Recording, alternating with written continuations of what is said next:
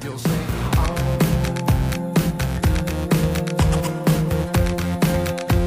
please, Lord, motherfucker.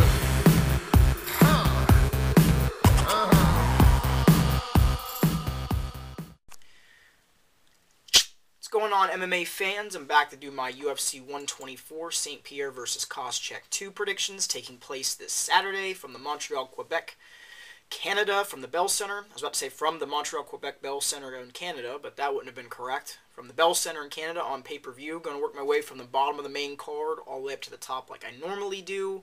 And I will do my best to try to make sure I get the preliminary card, my picks on those in the description side. So let's go ahead and work from the bottom all the way up to the top. Thiago Alves versus John Howard. John Howard, Muay Thai practitioner. At this point, I believe he's either a purple or a brown belt in Brazilian Jiu-Jitsu. Has a decent top game. Has improved with his boxing. Good leg kicks. He's very, very good in clinch situations as well. Using short elbows in some of his fights. Interesting guy. He's, last loss, in his last fight, he lost to Jake Ellenberger via a third-round TKO. So, some of his other most notable wins, if you look over his resume, a win over Dennis Hallman, a win over Tamden McCrory before McCrory was cut from the UFC. But he's going to have a tough test with Alves. Alves, a Muay Thai practitioner himself, very, very good leg kicks. He really, really just digs in when he throws those, either on the inside or the outside.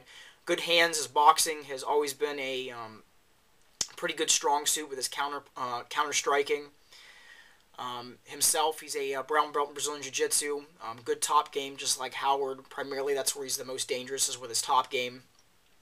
This is an interesting fight. Both of these guys are very, very explosive. They both have good hands. But I really think this fight comes down to, the stage and what is being set. And what I mean by that is that this is John Howard's biggest test to date, and against a guy that is one of the premier fighters, one of the top echelon fighters at 170 pounds in the UFC, and in mixed martial arts in general. I think Howard is going to have a tough time with Alves. I think he'll be able to hold his own, but I just think that Alves is going to be too much for Howard. I think Alves has a little bit of the better counter boxing and the counter striking as opposed to Howard. And I think Alves is going to take this one. I think he is going to catch John Howard, I think in the second. I'm going to say either the second round or late third round. Late second, early third round with a TKO. I think Alves, again, I think he's just the better counter fighter. I think he has just a little bit more tools than Howard has with his striking. And I think he's just going to tee off with the leg kicks and throw Howard off a little bit. With his timing, and I think it's going to, play a part in this fight and not allow Howard to set up in the pocket. So that's my pick, Thiago Alves, late second, early third round TKO. On to the next fight, Matt Danzig versus Joe Stevenson. Matt Danzig, good grappler from the bottom and the top. Good boxing, very, very quick, explosive, decent cardio. He has improved with that from the past. Didn't used to be known for some of the tendencies with his cardio, but has improved with that. His cardio is pretty good. He's taking on Joe Stevenson, black belt Brazilian Jiu-Jitsu, good wrestling. His boxing has improved, good in the clinch. He's able to do very well with setting up the 1-2 combinations and setting up clinch situations. So I really think this fight, Joe Stevenson does have the advantage in most of the areas. One, with the wrestling. Two, he has improved with being able to work inside of the pocket and capitalize on when an individual is compensated or overcommitted, and either going for a takedown or initiating a clinch situation. I think Danzig is going to be a difficult guy to stop. Danzig is a tough individual. He's taken beatings throughout his career. I think Joe Stevenson will take a decision in this one. And it may even be a close decision. I think this one will have some interesting ground scrambles, especially with some of the grappling. But I think Stevenson will do enough to win a decision. I'll go ahead and say it's a unanimous. I think that Joe Stevenson will at least take 2 rounds in this one. Be able to do enough on the feet inside the pocket. Don't be surprised, though, if Danzig, is able to do well with some of his boxing and counterpunch and be quicker than Stevenson. But I think Stevenson just has, the good 1-2 combinations. He's able to set up either takedowns or clinch situations, and I think that's going to be a problem for Danzig. So that's going to be my pick, Joe Stevenson versus unanimous decision. All right, on to the next fight, Jim Miller versus Charles Oliveira. Jim Miller, a black belt in Brazilian Jiu-Jitsu, good wrestling base, good boxing, very, very good inside of the pocket. He's able to, move side to side very well, has very good footwork. Charles Oliveira is a talented brown belt in Brazilian Jiu-Jitsu, pretty good Muay Thai. He's dangerous not only from his top game, but his bottom game as well. From the bottom, likes going for triangle chokes, arm bars. He's very, very slick when it comes to his bottom game with his BJJ. I really think that if Jim Miller keeps this standing, I think he should be able to have the advantage here. Oliveira does have and should have the reach advantage in this fight. But Miller does have, good footwork. He's able to slip in and out of the pocket very efficiently and pop the jab out there. I don't think he's going to look to take Oliveira down maybe until the last few seconds of every round. He's going to try to avoid, I think, going down to the ground with Oliveira. He doesn't want to get put into any precarious situations or getting caught in any submissions. I think that Miller will look to keep this standing, use his boxing, pick apart, and be technical against Oliveira. And I think Miller will either win via unanimous decision or he may even catch Oliveira with a TKO. But I'm going to go with my gut. I think Miller wins a UD in this one. Just keep the fight standing. Keep the distance. Use good footwork. Use the good jab. And I think Miller should be able to take this one. So that's my pick, Jim Miller, via unanimous decision.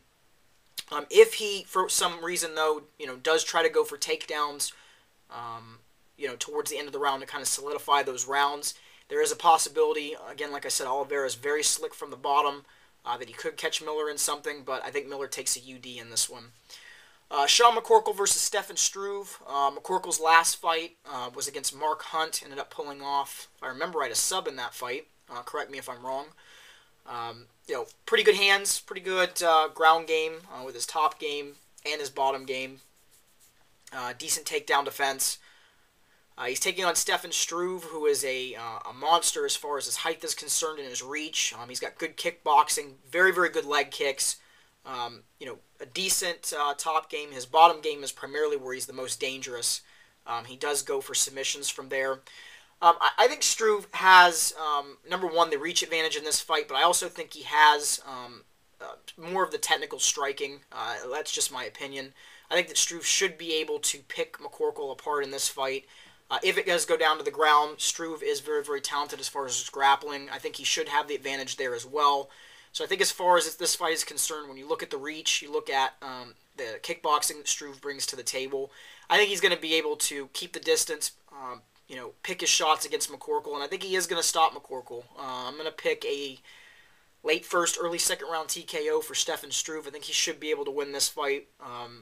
He's got the reach advantage. He should be able to keep the distance to avoid getting taken down and to pick his shots, and I think that is what will happen in this fight. So that is my pick, Stefan Struve via a late first, early second round TKO. All right, on to the main event. George St. Pierre versus Josh Koscheck, of course, coming off of the Ultimate Fighter as coaches for the 170-pound welterweight title in the UFC. Two of the best in mixed martial arts as far as the welterweight division is concerned. A lot of people have gone back and forth on this fight and said that Koscheck in the first fight wasn't prepared for GSP's wrestling. He wasn't prepared for what GSP brought as far as mixing his striking in with his wrestling, and now, somehow in this fight he will be prepared for that. And when I say that, that was kind of a preface statement, if you will, because I really don't think that Josh Koscheck, even as explosive as he is able to deal with St. Pierre's striking to wrestling transfer, and GSP does it so well. Koscheck has talked about, he's going to knock GSP out, he's going to keep this fight standing, he's not going to let GSP take him down. It's going to be difficult for Josh in this fight to be able to, one, compensate for, being able to keep GSP from striking with him, and then as GSP is striking, going for a takedown, Koscheck's going to have a difficult time, I think, being able to time that. He said that he's going to be able to do that, and, in this fight, if he can prove most of the people wrong that have said that he will not be able to do this, that will be very impressive and will go to show that, he did improve in that area. He is able to do that and could be one of the guys at 170 pounds that takes over and is one of the new torch carriers as far as the welterweight division is concerned, not only in the UFC but in mixed martial arts. We know what George St. Pierre is good at. He's a very talented grappler with his top game. He's a brown belt, not only in or brown belt, a black belt in BJJ, a black belt in Kyokushin karate. He's very talented with his striking. He's one of the best practitioners of wrestling in mixed martial arts that there is in the world. He's able to do that so well with mixing his striking and with his wrestling, and that's why he's so dynamic and so difficult to stop, is because of how many tools he brings. Koscheck, decent hands, does have power in both. He has been improving with his boxing and his leg kicks. Division I wrestler, very explosive, is able to get guys down with powerful takedowns.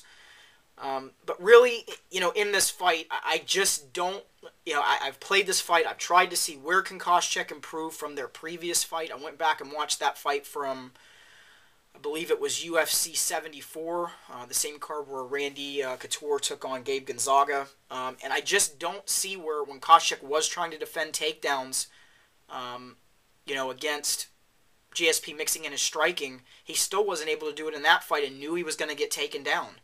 And I don't see where that is going to change in this fight. I really don't. I think GSP will be able to do what he did in the first fight and do that exact same strategy for 5 rounds.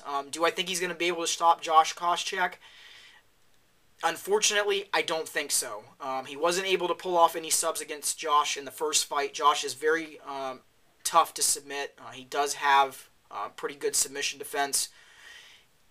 And I think the GSP will try to keep dominant positions, try to go for, some ground and pound here and there. But I don't think that GSP is going to try to make any mistakes and allow Koscheck to get any advantageous positions against him. I think GSP is going to look to mix in his striking, clinch, mix in his striking, look for takedowns, and try to get advantageous positions. And if something presents itself, go for it. GSP could pull off a submission in this one, but I'm seeing a unanimous decision for George St. Pierre. I think this is going to look much like the first fight. Koscheck could have a little bit, more tools to bring to the table, but I think GSP just has got more tools. He's the more superior fighter as far as the wrestling is concerned in mixed martial arts at this stage of the game. If Josh Koscheck and GSP got together and wrestled tomorrow, just a wrestling match, George St. Pierre would probably lose. But as far as MMA is concerned, GSP just has, I think, more tools. So that's my pick, George St. Pierre, via unanimous decision to retain the welterweight title. So those are my picks for UFC 124. Leave some comments, constructive, negative, positive. I'll be back hopefully the night over the night after to do a review. And you guys, take it easy.